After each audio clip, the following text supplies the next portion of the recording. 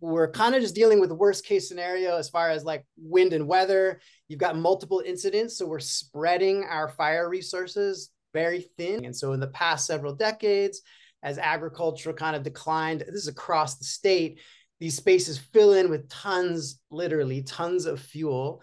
And these grassy fuels are highly sensitive to quick drying out, and when really easy to ignite. Hotter conditions, drier conditions, more variable rainfall, it's only going to exacerbate the problem.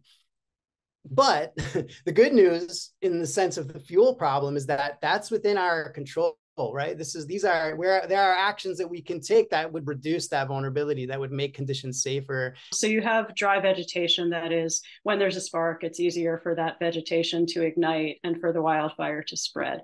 Climate change in many parts of the world is increasing vegetation dryness in large part because temperatures are hotter. In some cases, because precipitation patterns are changing.